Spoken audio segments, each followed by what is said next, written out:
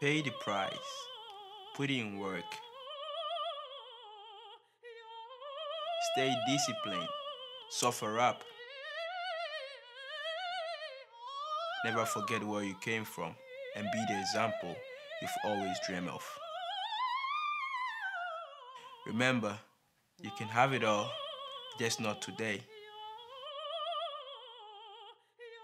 Keep working. Dreams do come true. Quest'anima consola, e giubilar mi fa, e giubilar, e giubilar mi fa, e giubilar.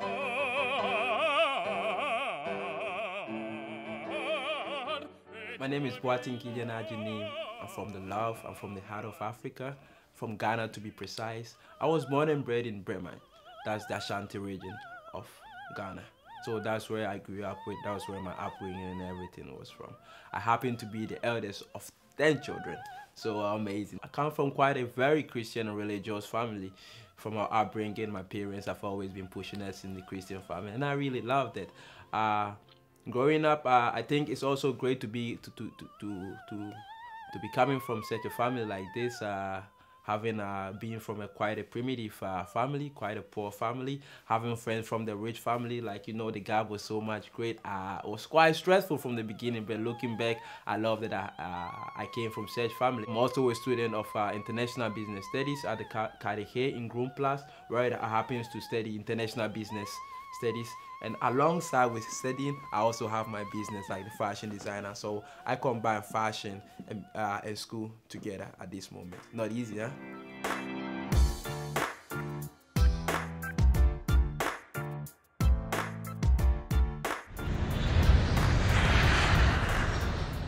Wow, that's quite a tough one, quite a sad and quite an emotional time in my life.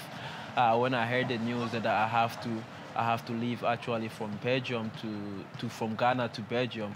I had to leave school, I had to leave my friends, I had to leave my family, I had to leave my mother. I was actually in the first year of university at Kwame Nkrumah University that I had to leave everything and start a new life at a place that I have no idea how life was gonna be. I have no clue, I have no new friends. If I quite remember, it wasn't that easy. The new environment, the new vibes that I mean, it was hard. It was actually hard. It was stressful, sad, and a little bit lonely. In the hood, it made me more stronger because I was actually hard.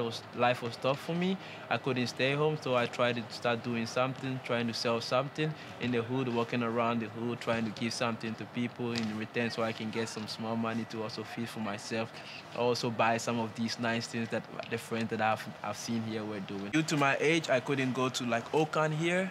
So it was sad. It's like I have to watch television the whole day, bored on the internet. It's like, it was really hard sleeping, waking up, getting all these pressures from the youth, wearing their nice clothes where I couldn't afford it, wearing my used clothes from Ghana.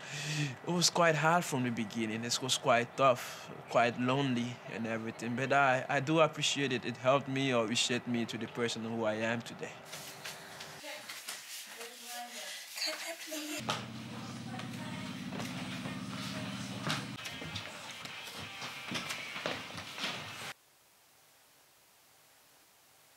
The game goes public, right? What is it called? Auto 5, you know, the whack game. Never give up. Without commitment, you'll never start. But more importantly, without consistency, you'll never finish. I actually never had a role model back then, but now I think I quite have some good role models that I look up to. I love Gary Evo, I love Grant Cardone.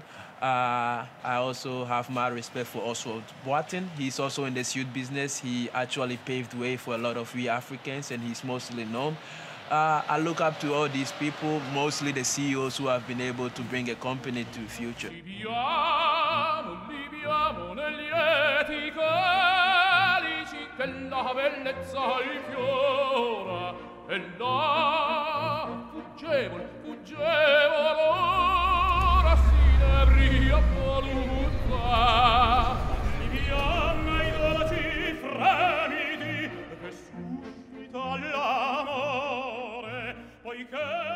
fashion has to be with your own creativity. You know, you always have to think about the future for the clients. You have to think about what you think the next trend is gonna be, what is gonna look great on your clients, what the clients are, their things that they are dreaming to wear. These are all these things that you have to bring into creativity. So to me, fashion is more about style, about creativity, and also understanding the clients. At the beginning of my career, I started using Royal Swiss suit, but later I noticed that Switches is my personal nickname. Later I noticed that in the future I would like to make shoes, to make sweaters, everything, all these tracks that I've been doing. So I didn't want it to be more like me. I believe it was only God who would be able for me to achieve my dreams. So I decided to put something that has to do with God. So Grogo basically means the grace of God. It's the abbreviation of grace of God that I used to. So I decided to change the name from being me personally to my creator. I mean, as you know, I'm more from the Christian side, so I decided to put it on the name of someone who was going to help me to achieve my big dreams.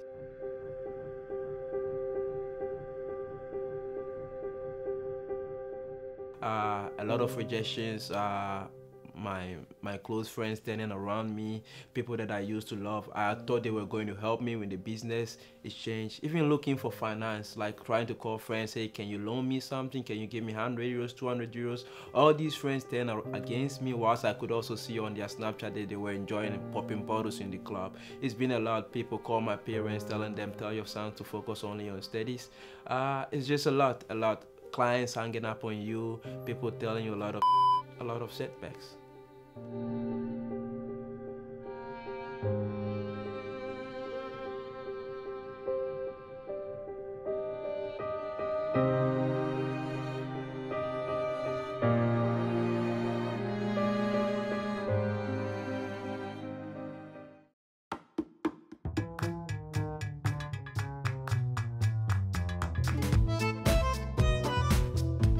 My name is Emmanuel Owusu-Ansah. I'm originally from Ghana and I live in Antwerpen. I met Gideon about 3 to 4 years ago.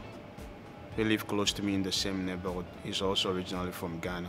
I believe what motivated him was the fact that a lot of people were into fashion, but they couldn't find the taste of fashion or the style what they really wanted. And Gideon thought that he could come up with something very different from what we already know in the shops. So that's what actually motivated him. I remember when he started, he was kind of a little bit lazy. He was so relaxed all the time. He thought everything would just come to him. But as time went on, he realized that he has to go for it. So now I see that change. He's not more the lazy type. He's the one that has to go for it. He's always working towards the goal that he set up for himself. The negative side of him is he's workaholic. He's all about work and nothing more. Work, work, work. And I think it's negative. That's something I also advise him sometimes, that he needs to have time for himself and also for the family. Because at the point you're going to have a family, and then you need to take time and then spend some time actually with your family. So if you're a workaholic, you're always like every day not home.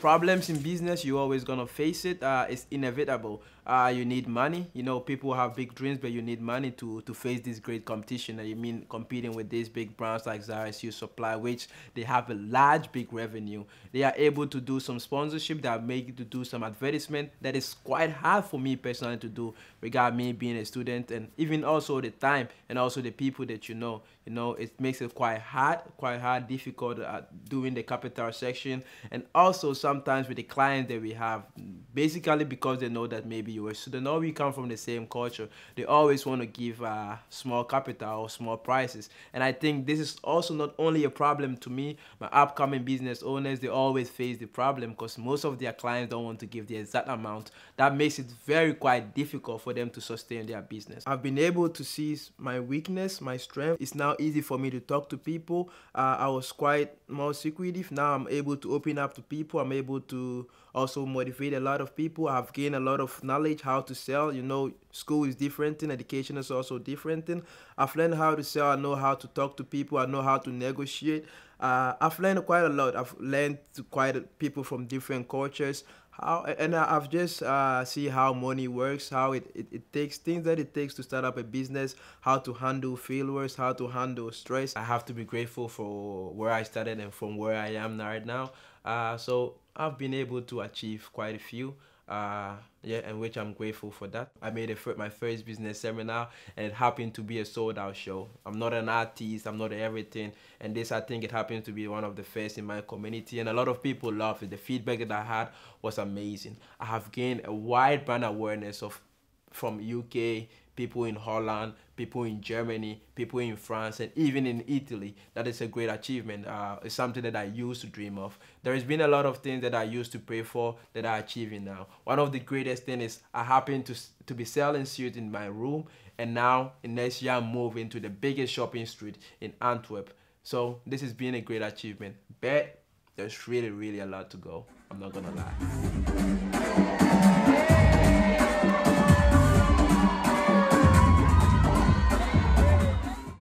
In a very few words, Gideon is a very focused guy, very determined, and he always wants to go for it. He wants nothing but the best. And he is a person who always challenges himself. He really wants to be at the top. He's that guy, very serious person.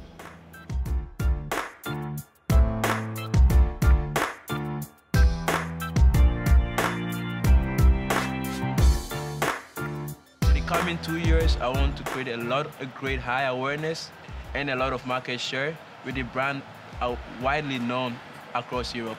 I would like also to have a shop in the United Kingdom and probably also in the Netherlands. So in my long term, in the 2 years to come, I would like to be widely known, also a market leader in the fashion industry according to the main staffs. And I would love also to be giving back and also helping people to also start their business in the community. Not doing anything is risky. Doing something is also risky. They have to choose their risk.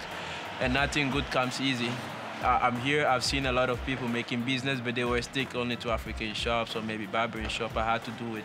And I wouldn't say that it's just very successful yet, but they could see that we're on a good end. So they should never give up. They should always follow their dreams. It wouldn't make sense to everyone, but surely they will also find their target customers, and they give up on their own risk. You can do everything if you have God.